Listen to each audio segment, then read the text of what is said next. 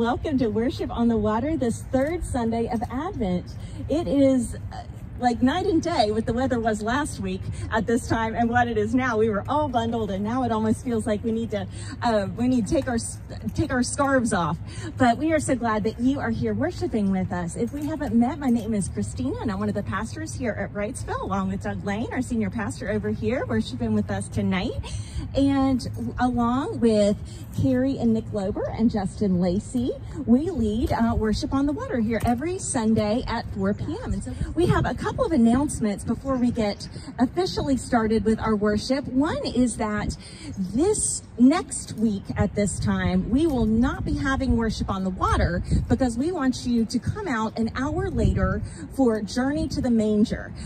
We have folks that are working so hard on this, our children's and youth folks, music folks, and we think that you will enjoy having this drive-through worship experience. We originally planned it for Christmas Eve, but it is going to be on the 20th instead. So you can basically just line up. I think Doug's going to be greeting us, and you're going to see prophets and angels. You're going to hear music and experience the Christmas story in a new way. And so we hope that you will come next Sunday from 5 to 7.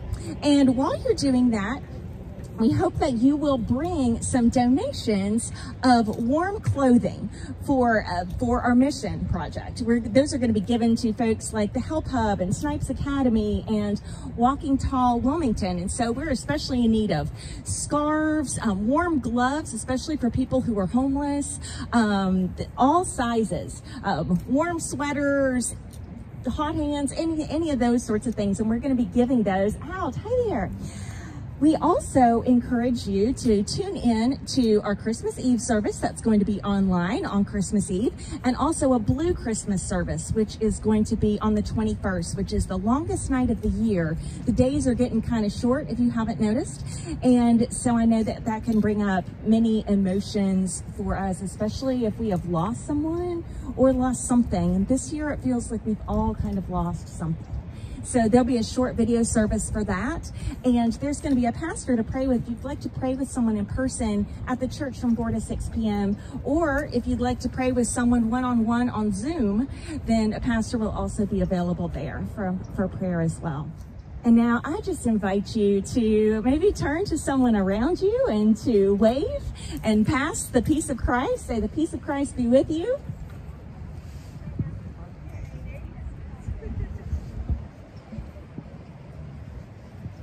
And I invite you maybe to take a breath in this cathedral of God's creation. And let's pray. Oh God, our Savior, the one who brings us joy and hope, peace and love, we thank you for this Advent season. We thank you for even for the waiting that helps us to prepare ourselves for you.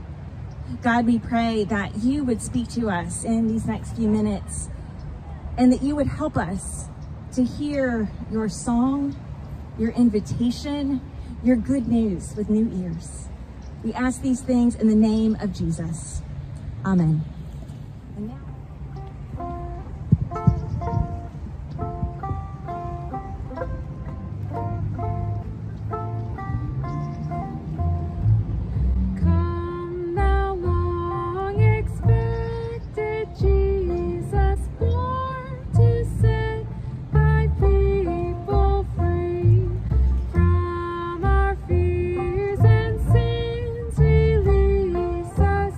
Let us find our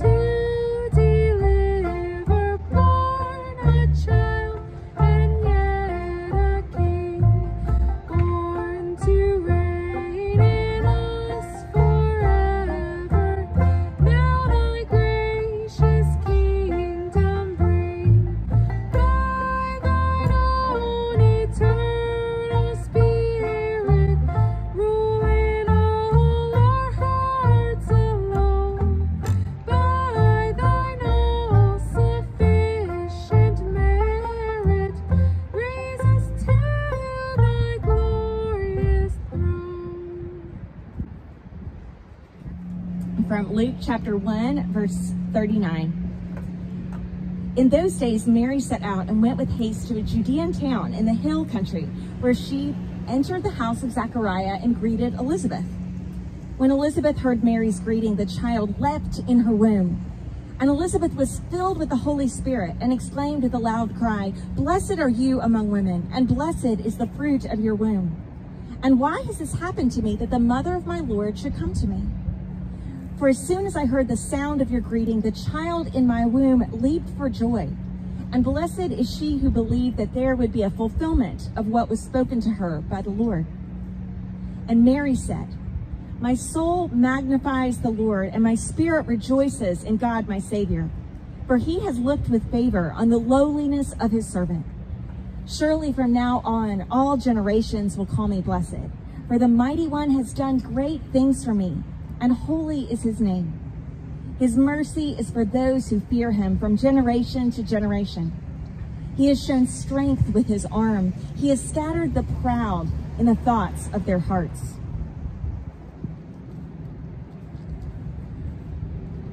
He has brought down the powerful from their thrones and lifted up the lowly. He has filled the hungry with good things and sent the rich away empty. He has helped his servant Israel in remembrance of his mercy, according to the promise he made to our ancestors, to Abraham and to his descendants forever." And Mary remained with Elizabeth about 3 months and then returned to her home. This is the word of God for us, the people of God. Thanks be to God.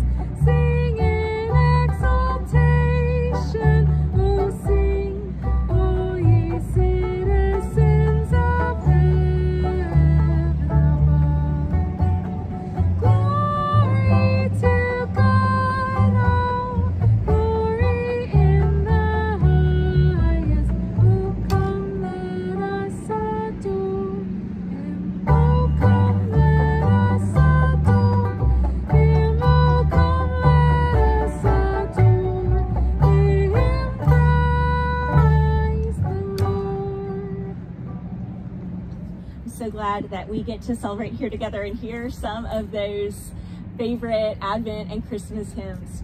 And we're going to be hearing one that has specifically to do with Mary's song a little bit later. This message is more like a dramatic reading from Mary's perspective. So if you hear me saying I don't mean I, Christina. You'll find that out soon. You mean I, Mary. And it's sort of not only this song, but it is the whole Christmas story from Mary's perspective. And Mary actually says a lot more in the Christmas story than Joseph and does. And so it's really interesting that a lot of times we talk about Mary and we sing about Mary, and we may not listen to what Mary actually says. And so while this isn't what she actually said, maybe it was something to do with how she might have thought. So let's pray. Oh God, we pray that you would speak to us your good news, your good tidings of great joy. God, that you would be with us in our speaking and in our listening. And may the words of my mouth and the thoughts and meditations of each and every heart be pleasing and acceptable in your sight, O God, for you are our strength and our Redeemer. Amen. You'd think that I would remember certain things, right? Over the years, I've tried to remember what I was doing when that messenger of God came to me. That's what angel means, right? Messenger. Was I washing the dishes? Did I shatter the cup that I was washing and just see it shatter into 100 pieces? Was I doing the laundry, taking the sheets down from the line where they had been airing out, getting ready to make our beds? Or was I just lying in bed, daydreaming about being anywhere but Nazareth? Nazareth is kind of a hole. It's a nice place to live, but you wouldn't want to visit there. Well, I can't remember what I was doing when heaven broke in. Just that those angels are not like what your children dress up in those Christmas plays. Isn't that what they call it? Christmas? I never thought that giving birth would have a special holiday to go with it, but what do you know? Angels, it turns out, don't have cute little satin tunics and fluffy wings and cute little tinsel halos. He was terrifying, this man, this angel, Gabriel. Red eyes glowing like the sun. Over a cup of tea at the breakfast table a couple months later, Joseph would tell me that an angel was what made him believe too. Although I teased him that his angel was just an angel in a dream. Mine was an angel for real. So, you know. Was he different, Jesus? People would always ask. Was he different than a regular baby? I don't know what a regular baby is, I would tell them. I didn't have much to compare him to be honest. He was my oldest, after all. I remember the first time I felt him move, the first time he kicked. My oldest. And I was about 14 years old, if I was a day. I love the way they wrote it in the Bible, that they wrote down. Mary treasured all these things and pondered them in her heart. Of course I treasured them. But doesn't every mother do that? Don't all of us take that first little lock of hair that's cut at the barbershop, that imprint of the tiny little foot in the clay? Don't all of us remember the first word that's said? Dada, usually, instead of mama. But I did treasure these things. All of them, the angels, and the visit to old cousin Elizabeth, although she doesn't like it when I call her old. Respect your elders, Mary, she says. I treasured all these things and I pondered them and I thought, what do I know about God now that I didn't know before? Every experience will teach you something different about God.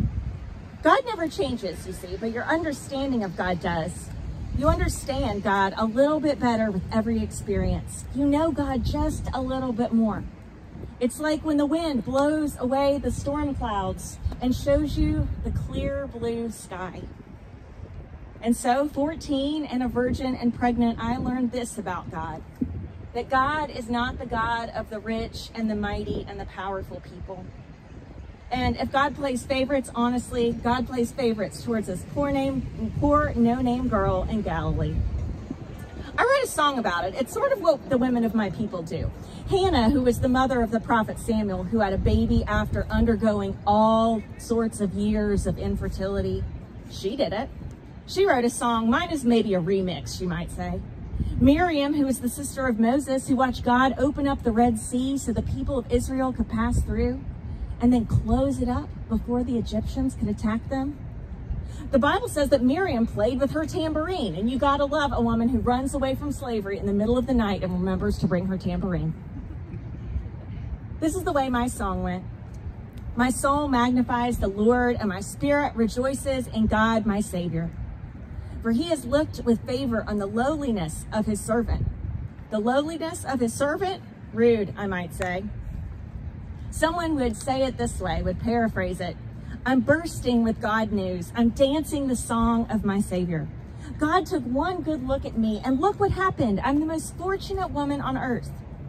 What God has done for me will never be forgotten. The God whose very name is holy, set apart from all others. His mercy flows in wave after wave on those who are in awe before him. He knocked rulers off their high horses and pulled us victims out of the mud.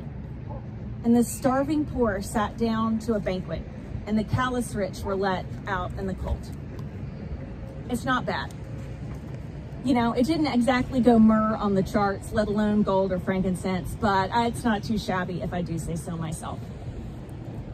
See, this thing about me having this baby, the baby who would be the savior of the world, it wasn't just about me. It was about all of us, poor people who nobody's ever written a song about, let alone listen to the songs that we sing. It's about the fact that maybe we're a little bit of God's favorites. And even if he's not, even if we're not his favorites, he sees us every moment. God lifts up peasants and sends away the rich and sends a banquet table for people who are starving. God turns the world upside down. I'd like to clear up some misconceptions. One, I did not have blue eyes or blonde hair. Two, I did not want a drummer boy, little or otherwise, to wake up my baby who had finally gotten to sleep with all of these animals around. Three, don't let anybody tell you it was a silent night, because the little Lord Jesus made plenty of crying. He was a real human baby after all. He wasn't some sort of figment of our imagination. I kept looking at him, trying to decide if he looked different. Different than what? What was I expecting? A halo, a glowing spotlight on this kid? Choir? Every child is a miracle, but this one was more so. He was the Son of God. We gave him that name, the name that the terrifying, glowing, red-eyed angel told us to call him, Jesus, which meant that he would save his people from their sins. And then all of these people came, shepherds and kings. Who was God to us then? God was someone who tweeted out and put out press releases to shepherds, poor workers who were out on the field working the graveyard shift. God was someone we could not comprehend, and yet he was someone we could hold. God was not ashamed to be born as a tiny child in a barn. God was just like any one of us, a baby who kept me up all night with his crying until Joseph held him and rocked him so I could get some sleep. God was Emmanuel, God with us. And then at the end of this whole crazy thing, there was another angel, another terrifying, glowing being with that crazy hair telling us to run. There is a reason why they always start with "do not be afraid." You have 14 years of your life with no angels, and then it is angels, angels everywhere. Here is the thing about mamas. We don't run unless someone tells us to. You don't travel when you're pregnant with a kid, and you don't travel when you've got a toddler if you have any choice about it. Terrible twos, three-nagers, it is no joke. We have been huddling down in Bethlehem for a couple of years in Joseph's ancestral land. And aside from that day when the shepherds ran in and told the story about angels again, we had had kind of a normal life. Joseph was a carpenter, and there's lots of things to carpet all the time, job security. We had made a quiet little life, just the three of us. And then when I treasured those things and pondered them, I wondered, had anything really even happened? The angels and the shepherds and the visions? The little Lord Jesus had developed the unfortunate habit of flinging all of his milk and honey all over the walls and all over himself and all over all of the clothes that I was constantly washing and all of those handmade tables that Joseph had made. But then all of a sudden, someone warns me that these wise men are coming. Foreigners with thick accents. They're, astrologers dressed in silk and fabric that it would take probably 10 years of Joseph's salary to buy. They're not from around here, someone whispered. They want to see the baby. Baby Jesus had all of his spit and milk and honey all over his swaddling clothes, so this was not an excellent time for visitors. But I gasped when I saw them. I had never seen anything like them. Crowns and robes of fine fabric, silk and purple linen. And they knelt down before the toddler with the spit up all over him, and they said that they had been watching the skies for years, and they had traveled hundreds of miles to see us. They brought us gifts that were strange gifts for a baby, I'll admit. You could use a few extra swaddling clothes or a couple nights of babysitting or a rocker, but maybe not gold and myrrh and whatever frankincense was. But things can change in your life in a moment. We had known that Herod was not the most even-keeled of kings, but even then, nobody thought he could be so cruel. And so the icing on the cake in this whole weird, miraculous affair was the fact that we were told to go to Egypt, the place where our people did not like to talk about. Egypt, the place where my people were slaves for hundreds of years. But you know what? God brought us there. God brought us back. God was with us on the road to Bethlehem, where maybe there was a donkey, but I also probably walked quite a bit. Very, very pregnant, with my ankles swelled, my feet swelled, my back hurting, ready for a break. God was with us when those kings, those rich men from afar came to see this little baby. God was with me, saw me. That's who God is. And so, my friends, who is the God that you worship? God never changes, but our understanding of him does. Sometimes you see the clear blue sky, and sometimes it's foggy or raining. You see, my story, this story, is not just for children, and it's not just for people who feel joyful. It's for grown-ups too.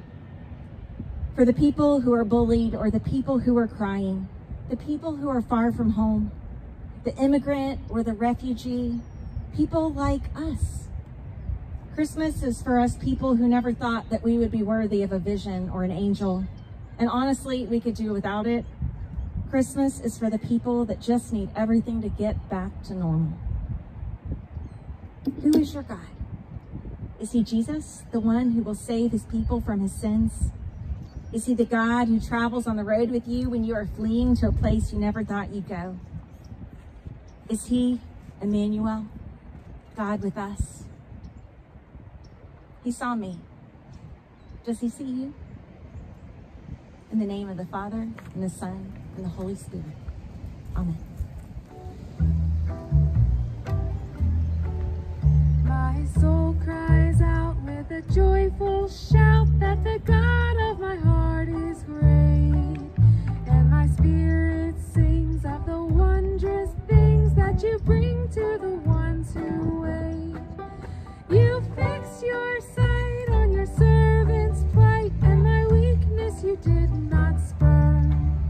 So from east to west shall my name be blessed. Could the world be about to turn? My heart shall sing of the day you bring. Let the fire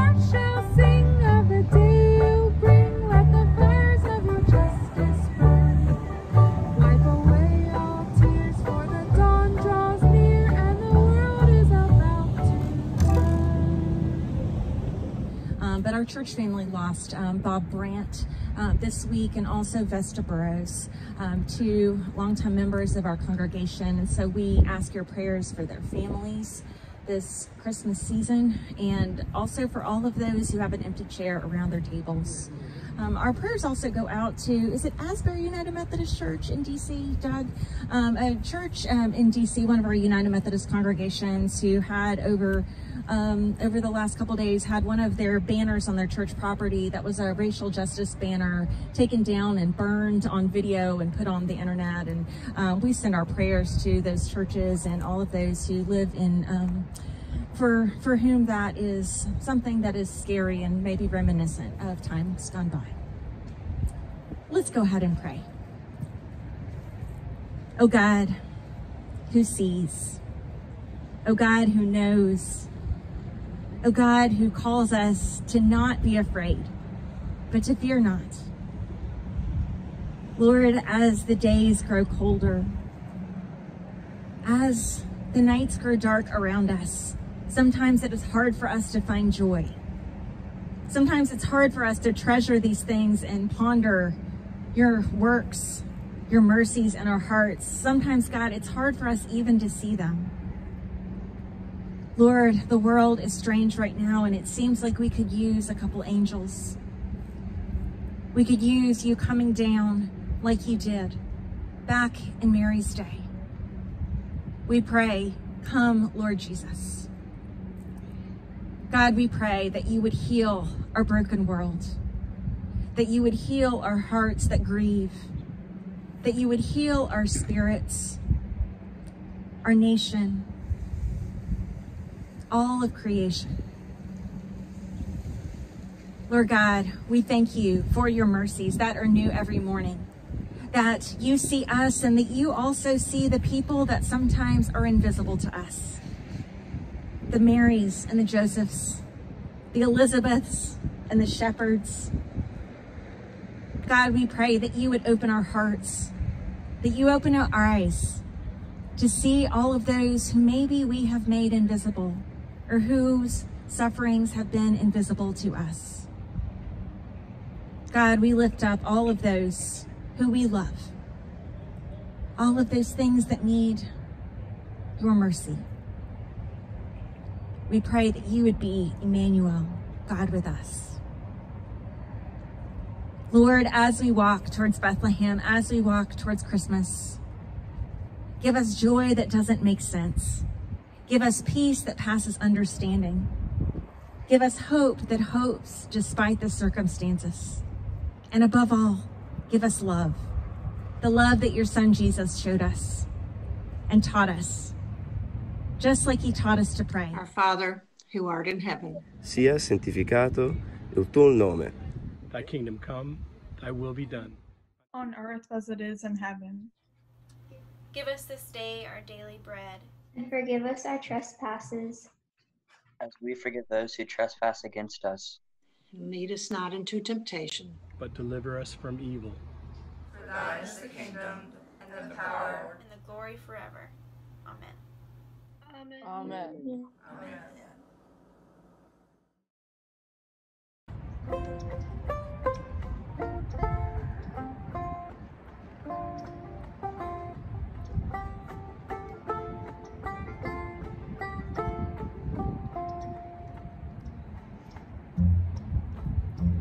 Good Christian friends, rejoice with heart and soul and voice.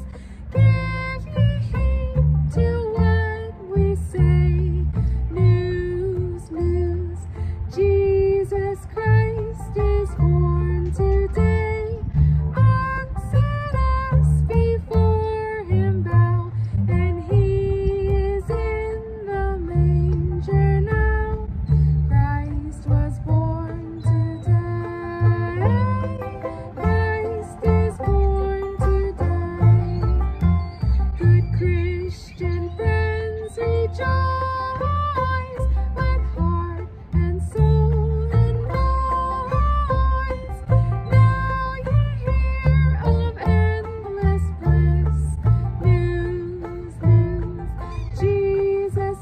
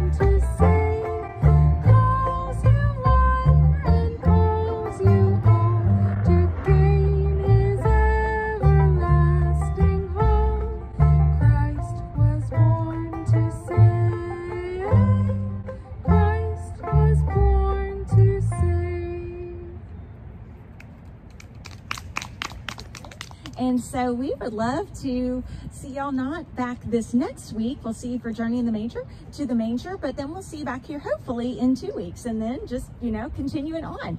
And we also, as we move into the new year, would love to have some help making Worship on the Water happen. And so if you maybe would be able to come a little early and help us set up things like signs, carry stuff over, give folks a mask as they come in, or if you're able to do things like tear all that stuff down and do it in reverse, just takes a couple minutes. And so if you would like to be added to a schedule or help us out with that, just let me know. And we would love to do that, because we are just kind of loving being out here with all of our friends. So friends, receive this blessing. May the God of Mary, who saw Mary as young as she was, and as poor as she was, and as maybe invisible to some people as she was, may God also see you, and may God give you eyes to see all the people that might be invisible to you. May God comfort you when you feel afflicted, and when you're a little bit too comfortable with the way the world is, may God afflict you with holy discomfort. And may you go in peace, and we will hopefully see you back next Sunday at 5 o'clock for Journey to the Manger. Go in peace, friends.